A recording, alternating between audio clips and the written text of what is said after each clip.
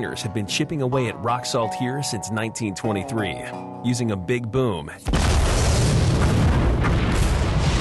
and some heavy machinery. Okay, maybe it's a bit more complicated than that. We're going 650 feet underground, and it'll take us approximately a minute and a half. We're going out to the face, to where the mining is actually being done, and that'll take us about 20 minutes.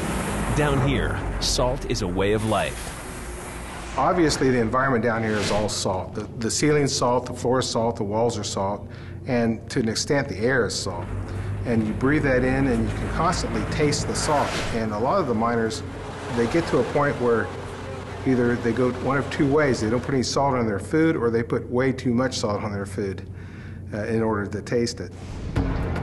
This mine is approximately 2.5 miles north to south and 1.5 miles east to west, and growing every day. The mining method they use here is called room and pillar. This is because large caverns are carved out, leaving behind 40 by 40 foot load-bearing salt pillars. The first order of business, undercutting and drilling 12-foot deep holes. The reason to undercutter is to relieve the pressure from if you shoot it without cutting it, to just stand there. It wouldn't blow out. It'd just be one big glob.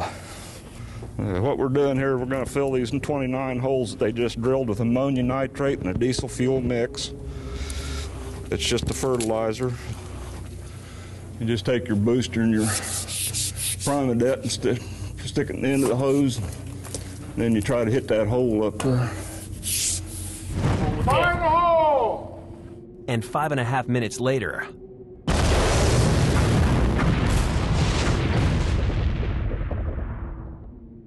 the blast dislodges 300 tons of rock salt.